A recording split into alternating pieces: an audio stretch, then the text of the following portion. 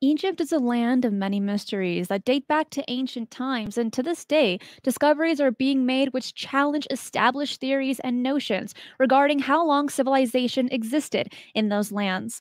Welcome to this episode of Top 5 The Weird and Mysterious. If you're new to this channel, welcome. There's a lot of live shows that take place right here every single week. So make sure to subscribe and hit the bell set for all notifications. Hello to everyone in the live chat watching this live. Nick, Jessica, Michael, Daniel, another Daniel, Ray, Joseph, Tyler, welcome everyone. This is going to be a really great topic.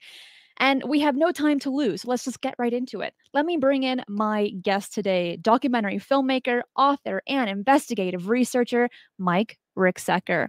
Mike, how are you? Cristina, doing pretty well. Thanks for having me back. I really appreciate it. Last time it went so well. I had you on Shifting the Paradigm last year, and you got to speak about your research about shadow people, the Alaskan Triangle, along with your own personal stories as well. So for those that haven't seen that interview, highly recommend. But for those that are not familiar with your work, can you give us just a super brief overview before we get into today's topic? Sure. Okay. Where do I start? So, right, you mentioned the shadow people and the Alaska Triangle. So, I'm primarily a writer, and those are my last couple of books: Alaska's Mysterious Triangle and A Walk in the Shadows: Complete Guide to Shadow People. But I have written a total of 12 books. I'm also a filmmaker, documentarian. My docu-series, The Shadow Dimension, is running right now on Tubi TV and the Roku channel. And I'm been doing a lot of research, traveling the world, digging into a lot of these different esoteric topics. And just recently, you went to Egypt. So it only makes it appropriate. Today's topic is Mysterious Egypt because you had to do a lot of research for that trip. You did have, and you produced a tour while you were there, and you came across some pretty fascinating information. And let's go ahead and start off with Stargates. So when we think of the term Stargate, so many of us think of the iconic TV show and movie, right? But Right. what is it actually? Can it actually be compared to the television show from your research? You know, it's interesting because when we look at some of the visages of different stargates around the world, and a lot of times they look like a doorway.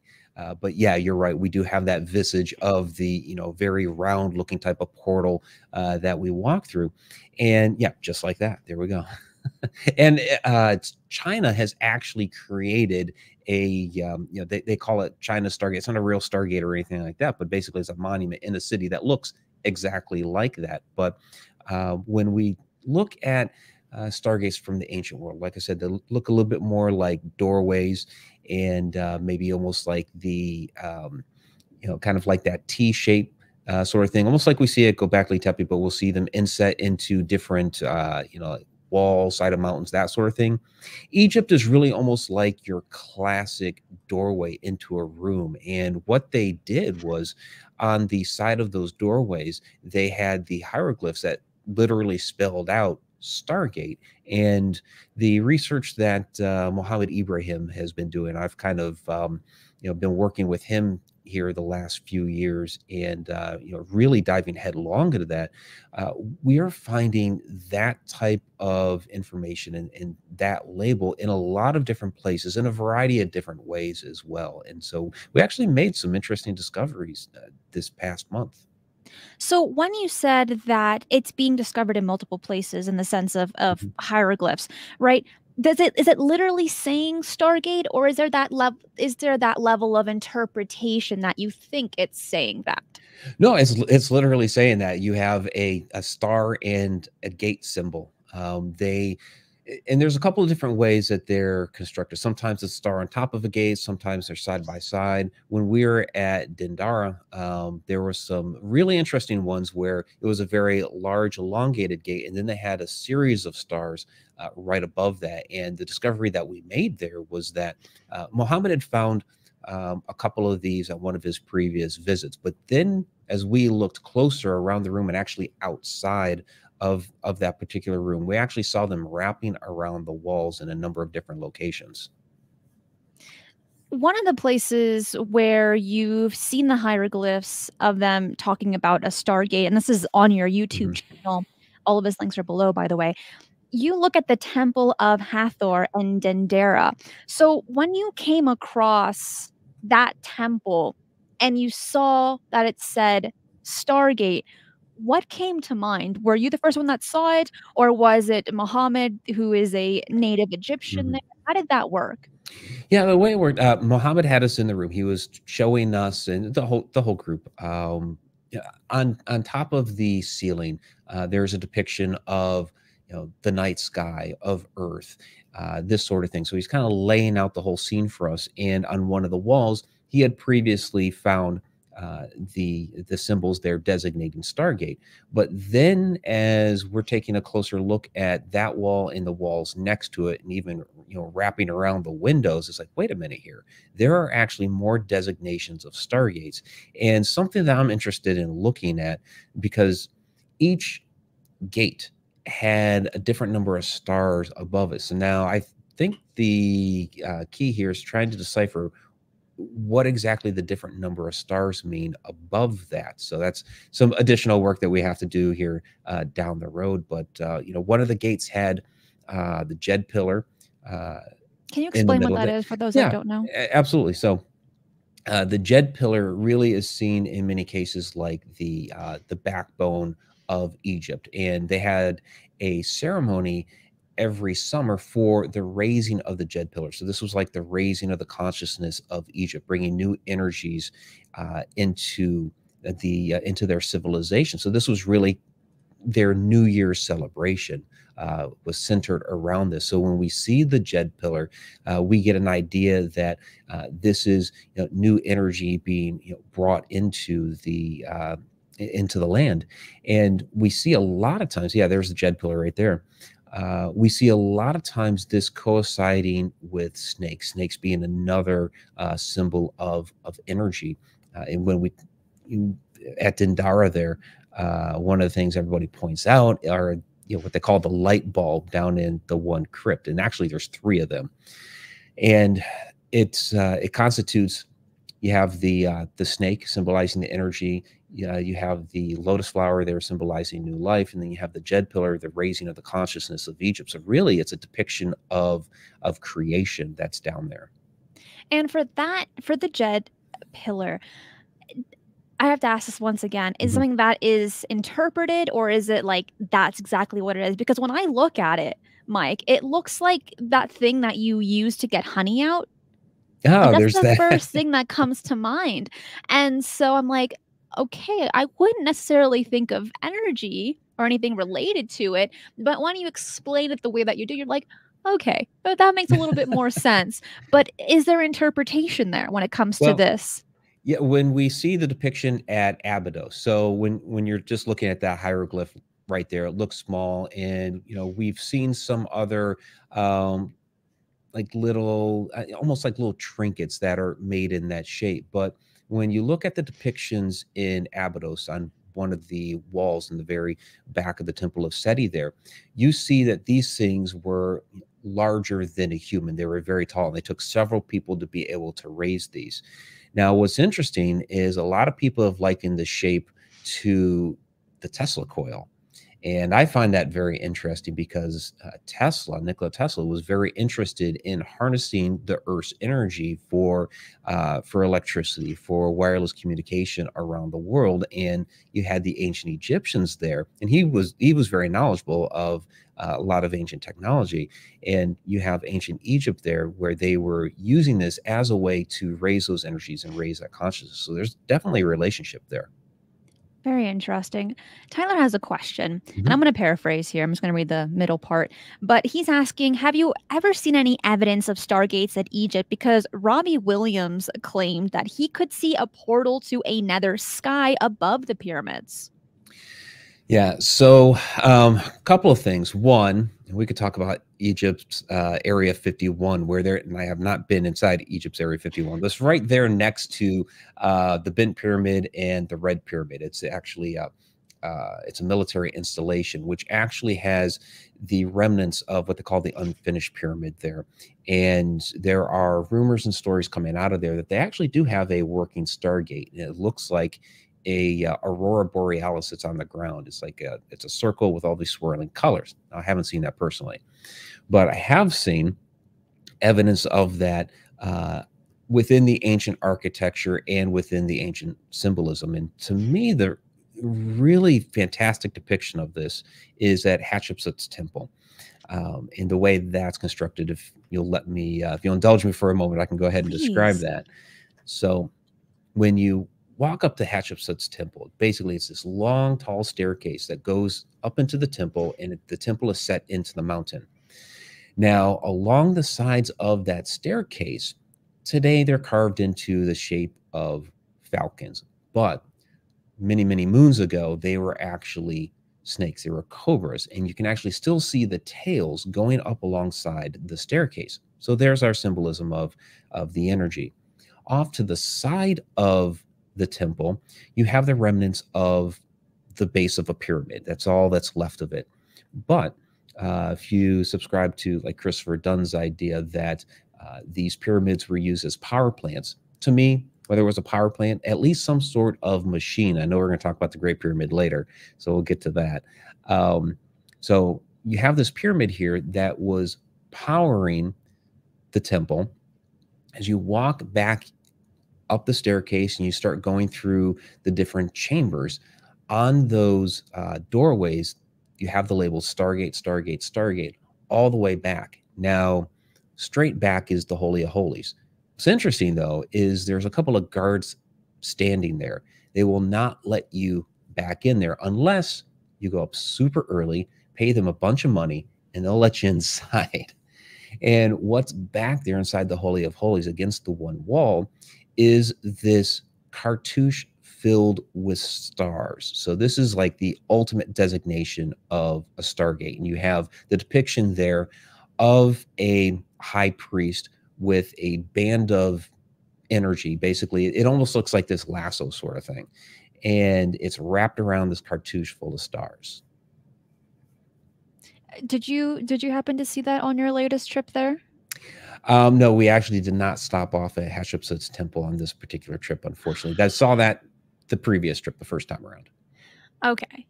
And one more thing that I would like to touch on before we continue on to our next topic is you had mentioned in one of your YouTube videos about Abydos, and there's actually 3 Stargates that are depicted. We found more. No way, more? Yes, we found more. There's those 3, and then in a side area of the temple, there's actually a couple more. What's fascinating, if you sift through all of my photos, we didn't catch the light quite right this time around.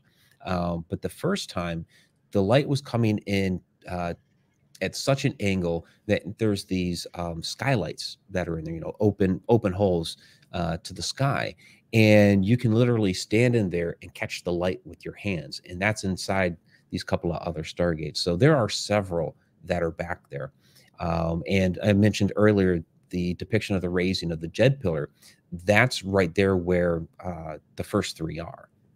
And the question would be, why would you need to depict it so many times in one temple? Do you have a speculation for that? Where we usually see the depiction of Stargate is next to a particular pharaoh's cartouche. So in this sense, the pharaoh, the king, is claiming that they have the power to be able to operate the Stargates, that they have this celestial knowledge of the stars. And when we look at Abydos, the temple of Seti there, we see a lot of those sacred numbers, those ancient sacred numbers like 72, the precession of the equinox. It's built right into the building.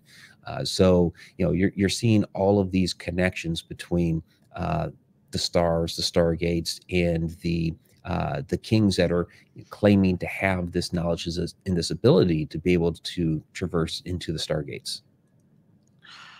I would love to have that kind of knowledge now. I mean, you can go from one place to another, and it's like that. Forget driving, forget trains, forget airplanes, just having Stargates.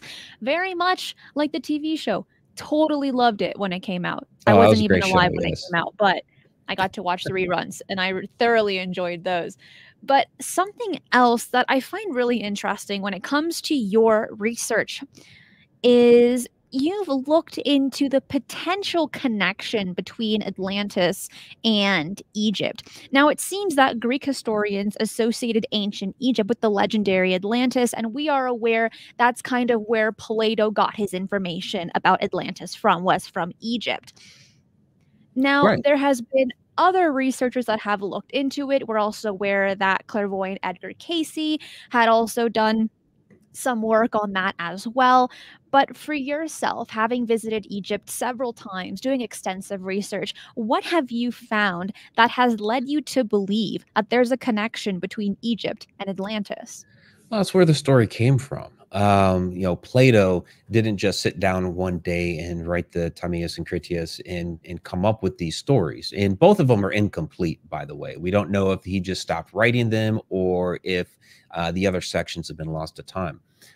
These stories were passed down from Solon, which was basically his great great uncle. About 150 years separated the two, but Solon had gone to Egypt. He also was a Greek philosopher. He had gone to Egypt to the Temple of Sais, and within that temple, he met priests from Egypt, and one of them, Sanchis, showed him this depiction, this story of Atlantis. Unfortunately, the Temple of Sais is completely gone. It's just a ruin now.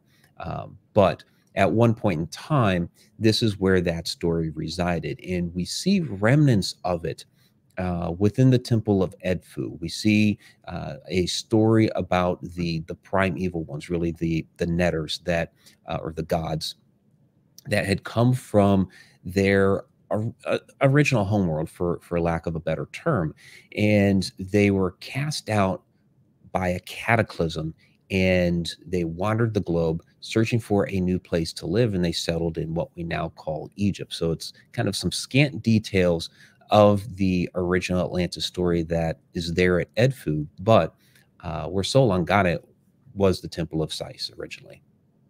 And for those that aren't really too familiar with that temple, what does it say in there in particular that gives people the conclusion about the story of Atlantis and it being documented there? Well, it's you have some very similar details. So, in its destruction by fire and by water, and so when we look at the destruction of Atlantis, very very similar, where you had the destruction of fire and water. Now we can also look back into our ancient history, and when we talk about like perhaps the Great Flood, or when we look at some of these other ideas of a great cataclysm. You can look at like the comet impact theory, which, of course, you would have the great fire of the comet and then the flooding afterward. Or if you subscribe to the idea of some sort of massive solar flare that would have done basically the same type of damage, you have the same sort of thing: fire from the solar flare, and then, of course, the flooding afterward from the melting of the ice. So it seems like all of this is really tied in together. And what have you found from your research? Well, that has been my research. I guess I mean, well, because I mean, no, I totally get what you mean. You're looking at what people have to yeah, I'm say. looking at You all have to these go different to the stories and temple, piecing everything together. Yeah, it's of kind of trying to course. make those connections, right? Of course. And then my question would be there's a handful of people that see that connection, but for the most part, people brush off Atlantis as a mythical location that was created by Plato's imagination. Why do you think researchers are caring about this now and believing it to be Egypt, where we've heard researchers claim that every location at some point in time is Atlantis, every piece of the ocean, Atlantis. But now there's some people thinking, what if it never sank? What if it is Egypt? And my question would be, why do you think that's the case? Maybe versus it being in the ocean or being in a location that has been discussed before, or even Antarctica.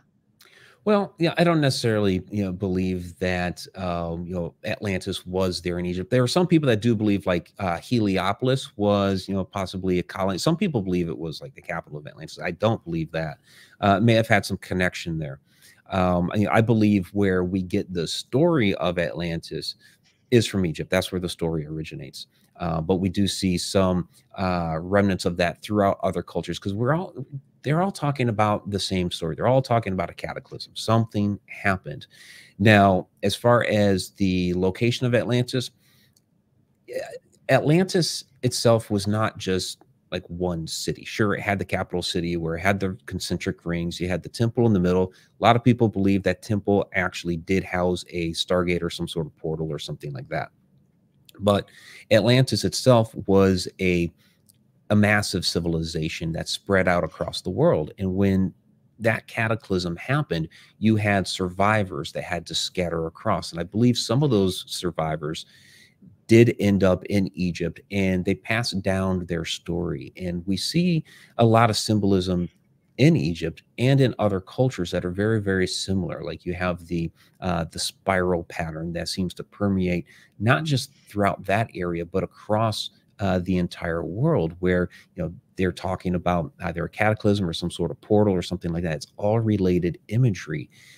It just happens that the remnants of the story for Atlantis comes from Egypt. What I find interesting, though, is it seems like by keeping the name Atlantis, we've kept it like this mythological type of imagery.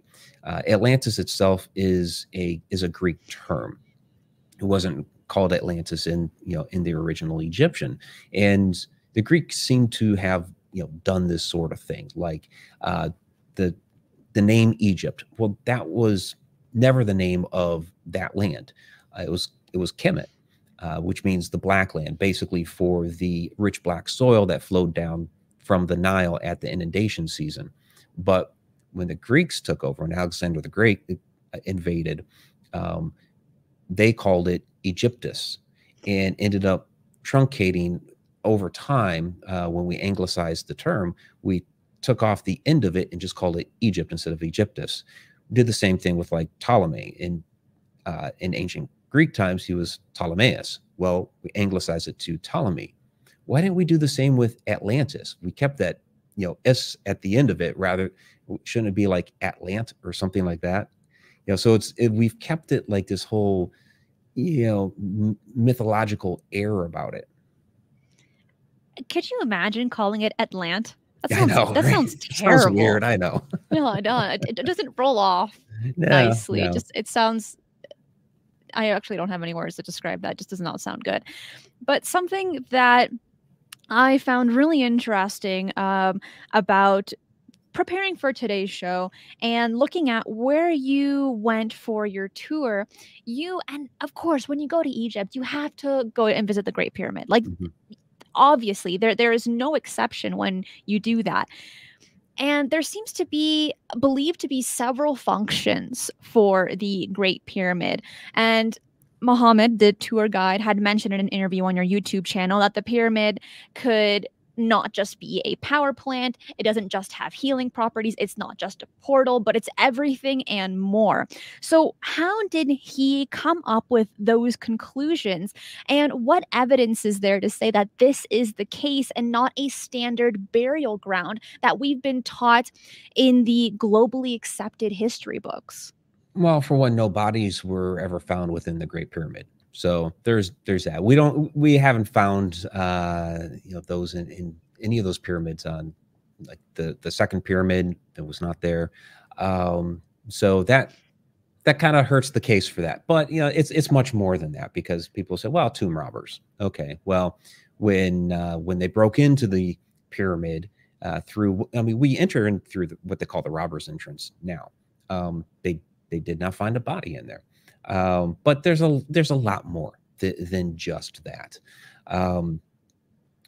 As far as the different ideas that the pyramid had many, many different functions, like for healing. Well, you're talking that This is on a location with a lot of earth energy. We mentioned Nikola Tesla earlier, trying to harness the power of the earth for a lot of different functions.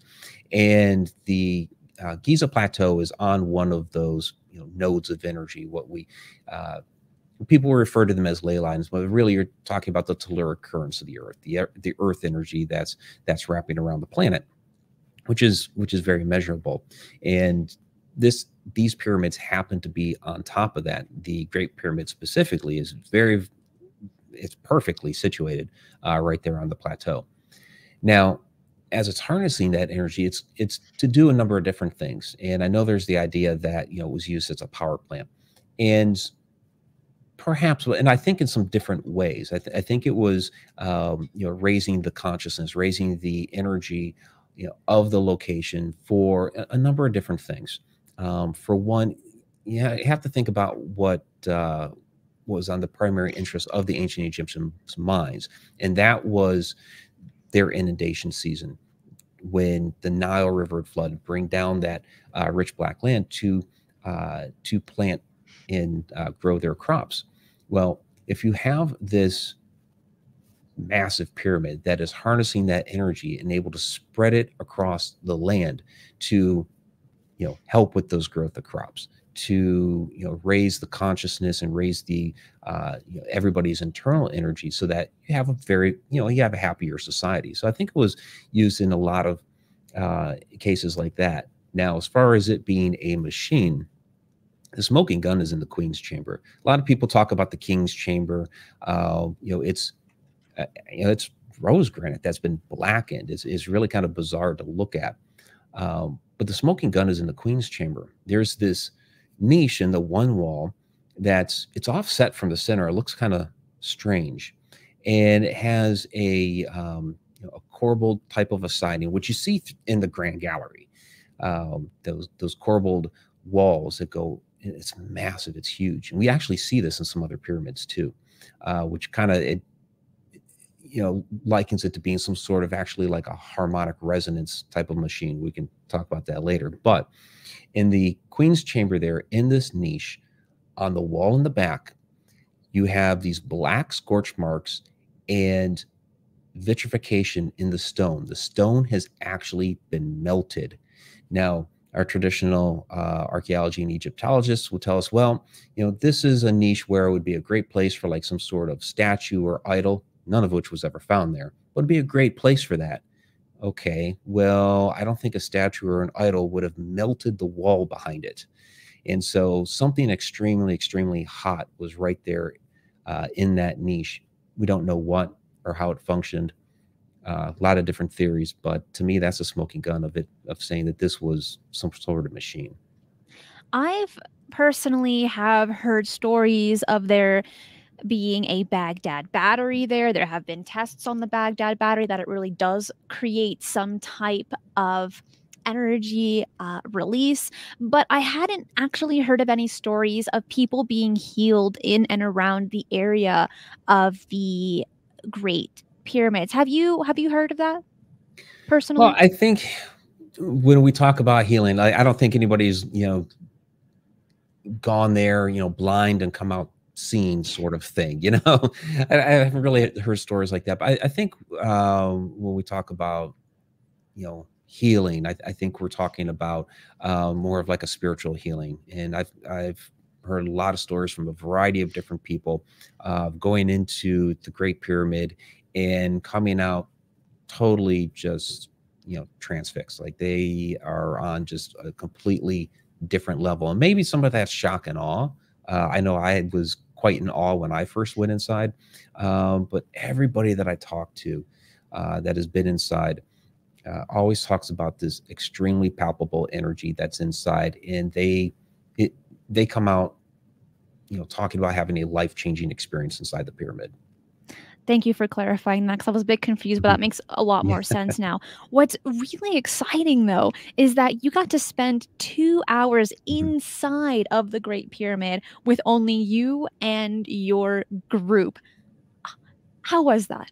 It's amazing. So that's something that you know, we do with Mohammed's group. We'll be doing it again next year too. We're going back in April of 2024.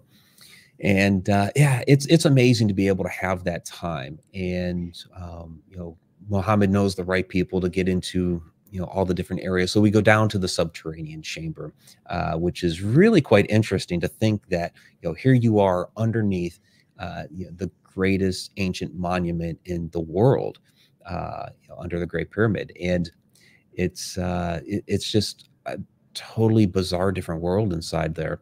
And then being able to spend time alone uh, in the different chambers, in the Grand Gallery, in the Queen's Chamber, in the King's Chamber, and just really you are in awe. And you know, a lot of people take time to meditate inside there. We've done some different tests with you know, so there are tests done years ago on determining like what using sound and vibration to determine what key that the pyramid is tuned to, and those tests came back saying it was tuned to the key of F sharp, and the coffer inside the King's Chamber to the key of A. So last time I brought with myself a chromatic tuner and tuning forks to see, okay, is this true? Is this the case?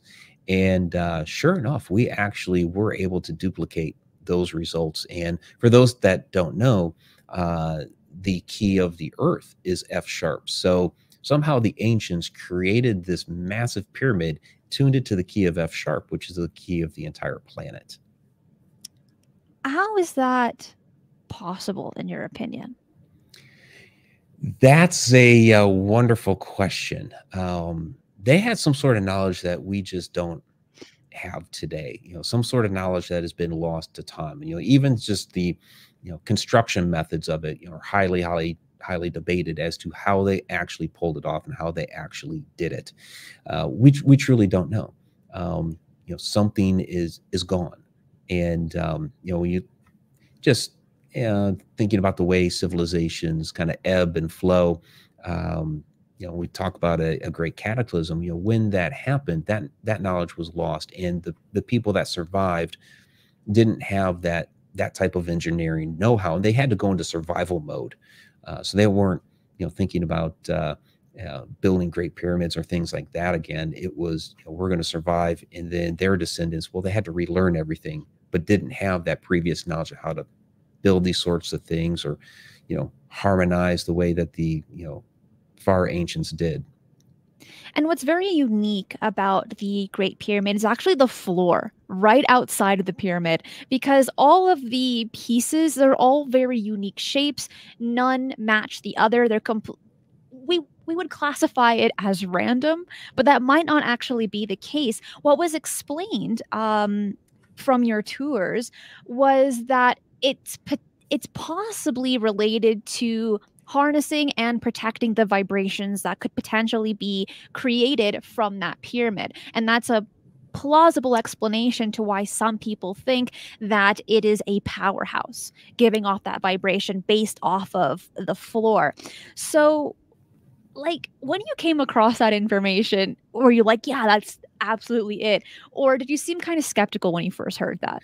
Well, that interlocking design, you know, makes a lot of sense. If you were to keep everything perfectly straight, and you have, you know, a lot of vibration, a lot of movement, things are going to shift out of place very easily. But with that interlocking design, where, you know, no two pieces are the same shape, but they are perfectly cut to be able to interlock with each other like that, then that's going to create a very, very solid design. And so, yeah, it makes a lot of sense that you know, if this is a machine and you have a lot of that vibration going on, obviously the thing is getting very hot. You know, then your base outside, if you keep it interlocked like that, will remain in place. And we see that in the Valley Temple too, where you have an interlocking design in the blocks like that. And it's, you know, from a modern engineering standpoint, it would take a lot of extra work, a lot of extra man hours and money to be able to create that sort of design. But here you have the ancients, which we're told were using primitive tools to make this, creating these, you know, wonderful designs that were extremely, extremely solid. So overall, what do you think the pyramids were created for? Putting I'm you on the spot, Mike. yeah, you are, because I'm still trying to deduce that myself. Machine, yes. What the machine was used for, that's still up to debate for me. I mean, I do believe it was, used in some way to help uh, raise the vibration and consciousness of the area. And there's a lot of ideas that, as this was expelling that energy, things like the obelisks were used to, almost like wireless access points to be able to, or like wireless repeaters to be able to harness that and continue to push it on. And that's a wonderful idea. Um, but I think we have a long way to go yet to prove something like that and actually determine what the specific function of that was. When you bring up the concept of consciousness and raising the vibration, Mhm. why would that be significant in ancient times? What would be the purpose behind that from your understanding? Uh, they were much more in tune to the universe as a whole. So when we start talking about personal resonance, vibration, consciousness, that sort of thing. They looked at things universally, not just the planet, not just their little community. They were engaged with the stars. They were engaged with constellation of Orion, the Sirius star, these sorts of things. So they were also thinking off planet. I believe in many of these cases that they knew how to project their consciousness across the cosmos. I believe that's how they were able to interact with. When we start talking about communications, possibly with extraterrestrials, other life forms, possibly interdimensional beings, that they were using some of these techniques to be able to do that. It wasn't just a local thing that they were trying to do here to, I mentioned growing crops and things like that. Yes, that was part of it, but they had a much wider scope of the universe on that level than we have today. So, kind of like astral projection? Yeah, in that sort of sense, yes. Very interesting. Because there have been some other concepts with other ancient civilizations that think that their unique buildings or their unique pyramids had a similar function. And what we've seen through basic research is that almost every single ancient culture has a pyramid. Right. Okay. We have seen that time and time again. If not a pointy pyramid like this one, then it would be a step pyramid as Right. well. And these have always been classified as sacred, very, very important for the ancient culture. And it's been believed by many that only the people of really high status or the priests could kind of go up there and do whatever they needed to do to communicate with the gods. And then the question could be, who were the gods? Right? Were they Right. actual entities of a heavenly realm, or could they just have been extraterrestrials masking themselves as godlike deities? Or were we just too primitive during that time to think that anything that or anyone that was superior to us would be classified as a god? Yeah, there's definitely a story that's been lost to time that we see scant pieces of within our ancient mythology. Like we look at the story of Osiris, and we see a very similar story to that of Enki, to that of Viracocha. So it's almost like we're talking about the same person, giving it a different name within these different cultures, but they all serve the same function. How is it that all these different cultures that were separated by thousands of miles, that were not supposed to have connections to each other, are all talking about the same story. So there's a connection there that has been lost, and a lot of researchers today that are in this particular field are trying to put those pieces together. All of us are looking for that answer. And at this point in Yeah. time, we can just merely speculate. But that's where a lot of people have their attention at, is understanding how are all of these different cultures sharing the same kinds of stories, very similar architecture as well, when by our modern archaeologists, they should have been incredibly primitive, using very mundane tools, creating these immaculate structures. It boggles the mind, and so many of us are asking, how is this possible? We need a time machine or at least a TARDIS to get those answers.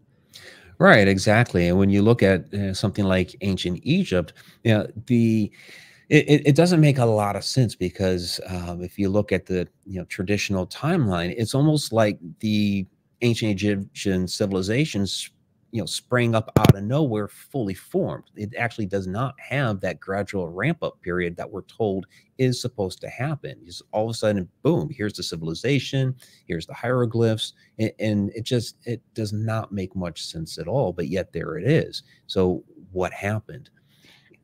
Let's stick on to that thought because let's talk about the true age of Egypt. Many of us have speculations, but what have you found? Yeah, that's well, when you start looking at things like, well, I'll just reference the work that like John Anthony West and Robert Schoch did back in the early 90s, which is one of the things that set me on this path.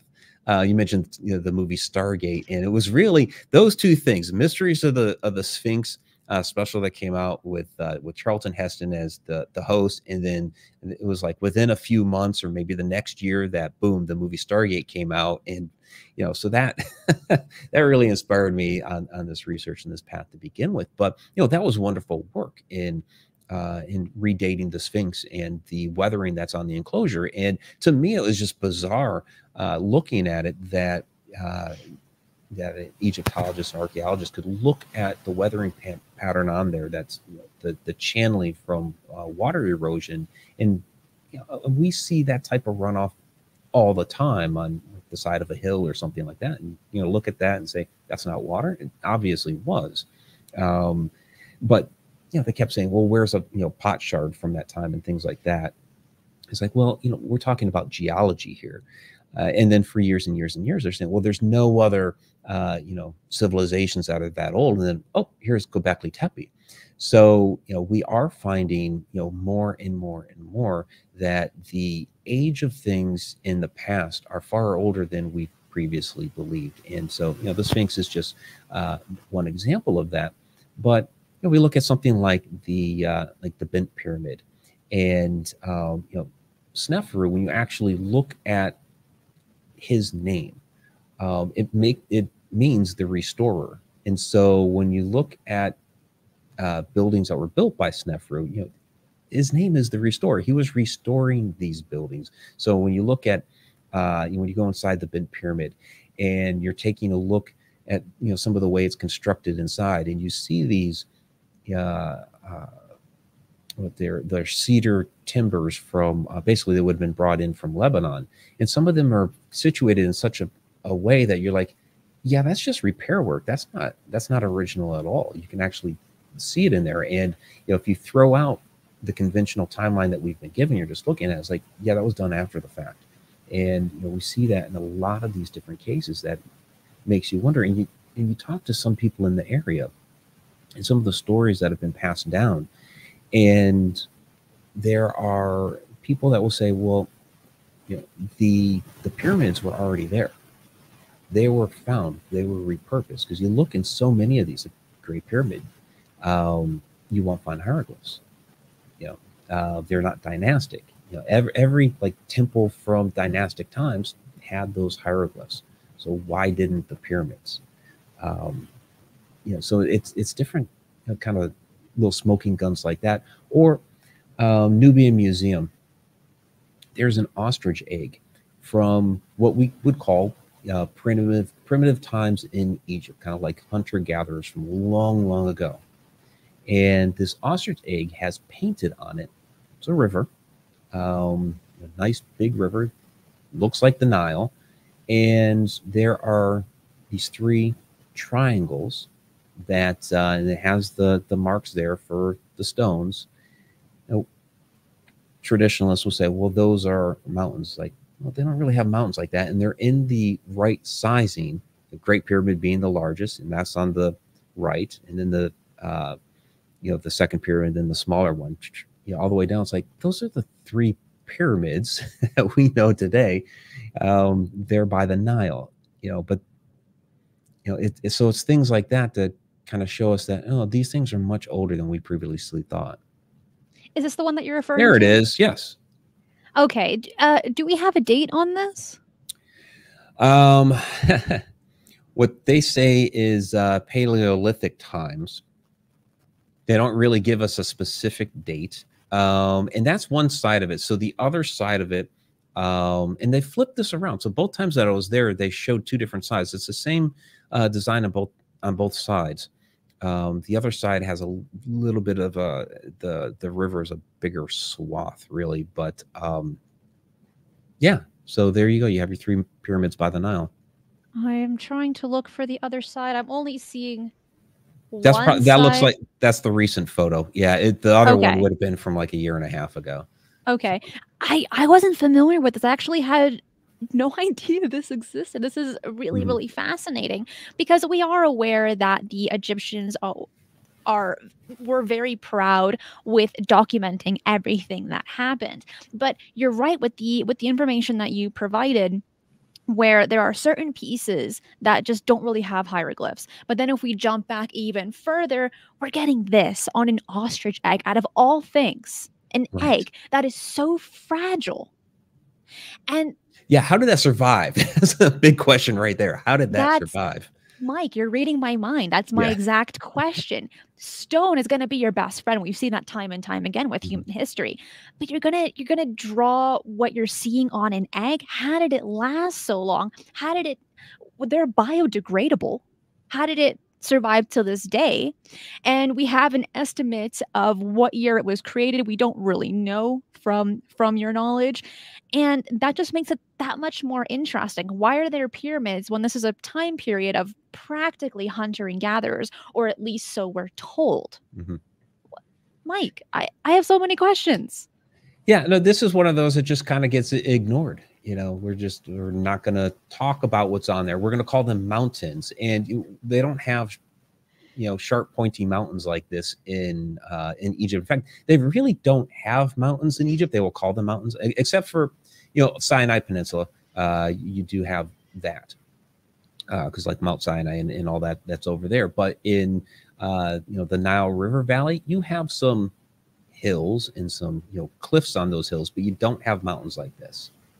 No, you don't. And that's what makes this country so fascinating is that there's all this speculation. This is one of the countries that is so well documented during that time that they were creating these pyramids, doing these hieroglyphs, and yet we're still guessing to this day. While we have all this information, we don't actually have the answers. And that's where it's really frustrating. But what's even more frustrating is that modern archaeologists and Egyptologists, to my understanding, and please correct me if I'm wrong, they're not really adapting to the new information that is coming out, or the other plausible explanations, such as the Great Pyramid, the purpose of it. They're really sticking to what they originally thought, and that being a burial ground. And that can go for all these other locations as well, where they're not really changing their story. And I say this so many times, but I'm going to say it again right here. Knowledge is power. And if you don't have knowledge, then you're going to be easily manipulated in the information, in the history, and things like this. So, my question for you, Mike, is with all of this and this information that's coming out, even looking at this egg, doing your tour, speaking to experts in the field, do you think we need to change our history books, or just keep them the way that they are and keep people believing what they're believing at this point in time? It's funny to me with that. Yes, we do need to change our history books, but it's funny to me because a lot of these traditional researchers, one of their issues is they don't want to, they've already written books and they don't want to fly in the face of their previous research in the books that they've already written. And to me, I'm kind of scratching my head like, you could write another book and sell more copies. I don't understand what the problem is here. But they do try to keep that traditional narrative going. One of the problems is funding, of course. Right. For a lot of the research that they are doing, they're government grants. It's money funded by some sort of university, that sort of thing. So if they suddenly fly in the face of the traditional narrative that is not approved by these other organizations, their funding is going to get pulled. So that's where I said, well, just sell enough copies of your books, and you might not have to worry about that funding. But that, it's a legitimate concern by them. And then there's also others that, they've been doing this for, 40, 50 years. And, there's a bit of a pride, there's a bit of an ego there.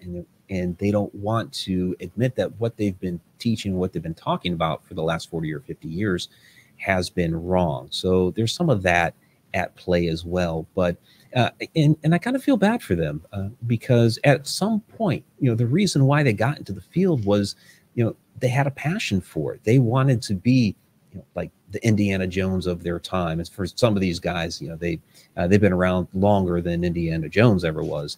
They've been there a long, long time, but they had a passion for this field. And at some point in time, that passion turned to preservation, and they will do anything that they can to maintain the narrative that they've set in place. And that's a shame.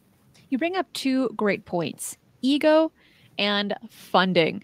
These are things that need to be considered when you're doing research, when you're looking into these things, have it be archaeology, have it be any kind of scientific research, have it even be the UFO and paranormal field as well. You need to understand people's motives, but also have a basic understanding of their personality as well. And they're going to show their true colors on their purpose for giving off that information, right? And so it's unfortunate, but for the majority of people, their research is running off of their ego. Like, oh, if I show this, is going to be like the coolest thing on the planet, and I'm going to stick to this because if I change my mind, people are going to corner me because I'm not allowed to change, right? And then you have the second little tidbit, and that is funding and or any kind of money. And then that's the aspect of greed as well. And I think that's why our civilization is as it is right now. It's deteriorating because of those two factors. Now, it's a part of basic survival, and that's the unfortunate part when it comes to us is in order to survive, we need to hoard more than what we need, and we need to think about ourselves. EI. I know, right? My bad. The AI is a different topic. AI is a different topic. But ego, excuse me there. So when we look at this information, it's important to keep in mind those two factors. But then you have this other aspect of people, such as yourself, that has this childlike curiosity that wants to find the answers. You want to understand, and you're very transparent with your research. We need more people like that because it's those people that are making the change. It's those people that are really putting in the work that the rest of humanity, that the public deserve. It's exactly what you're doing. Well, and I appreciate that. And yeah, we're, guys like me and my colleagues, I mean, we're not tied to a specific organization. So that allows us a lot of freedom. We're not pigeonholed into one specific area. And that gives us a lot of leeway to be able to, look at things from a lot of different angles and try to put those different pieces together. And what's fascinating to me is that a lot of these Egyptologists, archaeologists, they won't talk to other experts from different fields. Like they won't talk to a geologist, they won't talk to like a botanist or somebody like that when they really need to learn a little bit more about the context of some of these different things that they're actually stumbling across. They instead put it into the just a historic context or something like that. And it's like, well, but there are certain elements and certain factors that go into that from other scientific fields that you need to consider as well. So, investigative journalists and other researchers from outside of those fields can look at a multitude of different fields and kind of piece those things together. And I think that's what guys like, Graham Hancock and some others are doing. Robert Schock is a geologist, but he also considers outside factors as well. And a lot of those guys. And this is a great transition to look at our final topic, and that's false narratives when it comes to Egypt. So for this particular topic, I came across a story that I actually didn't know existed, was a myth. And that was, as the legend goes, Napoleon did the deed during the French campaign in Egypt in 1798, where he got a cannon and he shot off the nose of the Sphinx. Now, this is a complete myth. This is not true. But for a good period of time, people believed this. Now, luckily I was never taught this information, and I'm like, that's a false narrative right there. That's a pretty wild one. And just imagine how many angry people are going to be would be chasing Napoleon after that. Like one of the most significant pieces of the archaeology of Egypt, right? One of those famous statues, the Sphinx, the Great Sphinx, and someone shoots off its nose to make a statement. Yeah, that's unfortunate that they got put at Napoleon's feet. But what's interesting is, for all the things you can say about Napoleon, he had an absolute genuine interest in ancient Egypt, and we actually have him to thank for a lot of the information that we have. He brought all kinds of scientists and artists with him. A lot of our drawings that we have of locations that have been lost to time or now in ruins are from Napoleon's expedition there. The Rosetta Stone was found by the French, by Napoleon's people. So we would not have be able to translate the hieroglyphs if not for Napoleon, or maybe it would take a little bit longer. Maybe somebody else would have stumbled across that stone at some point. But yeah, we actually have Napoleon to thank for a lot with Egyptology today. Looking at this image, a lot of the times Mhm. when we look at the Great Pyramids of Giza, we imagine it to be in the middle of the desert, in the middle of nowhere. It takes several camels to get from point A to point B because they're going to die of exhaustion, right? But it's actually just on the outskirts of Cairo. And you see very, very few images like this one where you're seeing the ancient world with the modern world, because it for some it takes away the magic of the pyramids, but I think for myself it shows how that culture has integrated with the ancient culture and have still kept it to what it is today. Yeah, the city is really encroached on it. So basically, you have Cairo and then Giza. That's actually the Giza, what you're seeing there. But they basically mesh into each other. And even now, there's more of the city being developed on the other side of the pyramids. So they're calling that I think they're calling it West Cairo or West Giza. It's the West. They're expanding into the West now. So I don't know how they're getting all the water out there where we stayed at. There was even a golf course out there. You're seeing all these sprinklers with the water. It's like, where is that Jeez. coming from? But yeah, they've really expanded beyond that. And they position the photographers and the camels in such a way to get that classic shot of looking like the pyramids are out there in the desert, but no, it's right there next to the city. What other false narratives have you come across when doing the research about Egypt that you're like, wait, hold on? Yeah, we kind of talked about some here with the dating of the pyramids, the Sphinx, things like that. One that's kind of interesting, and again, it's back at Hatshepsut's temple. This idea that the Egyptians were kind of confined to their area. They had the Nile, there was the Red Sea, but they kind of kept to themselves. They were not known as great seafarers outside of the river.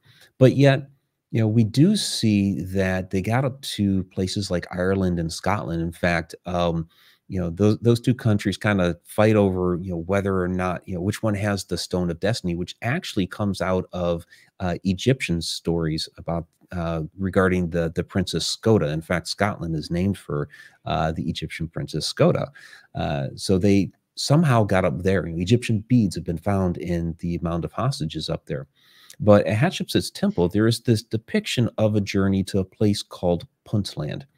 And if you do a Google search on Puntland, Punt, you will find that most people traditionally put it like right at the southern tip of the Red Sea, like around the Ethiopia area. Problem with this depiction that's on Hatshepsut's temple, this is a 1,500-year-old temple.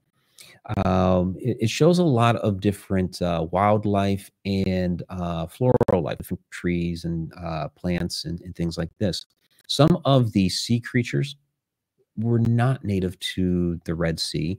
They have an interesting depiction of a coconut tree that's on there. And the last time that I was in Egypt and we are talking about this, Muhammad's like, this doesn't makes sense. That there's a coconut tree here. It's not indigenous to Africa. We have to find out where the coconut tree is from, and there are coconut trees there in Africa now. Where they first came into play, however, was in Madagascar, which is quite a way south from the Red Sea, and also wasn't introduced until 500 AD. So that's a 2,000-year difference. So the Egyptians had made some sort of longer journey there, and where we find where coconut trees originated from would have been Southeast Asia, Indonesia, that area of the world. And there are some rumors of Egyptians getting to Australia, which traditional archaeologists would say, no, that never happened. But okay, then where did they see the coconut tree? 2,000 years before it was introduced to Egypt.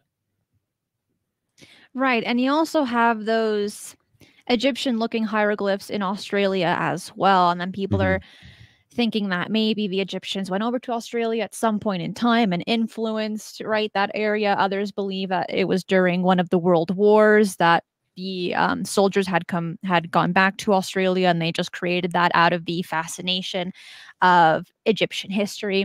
So there is that speculation there when it comes to Egypt and Australia. But what you brought up about the coconut trees, I'm like, that's new information to me.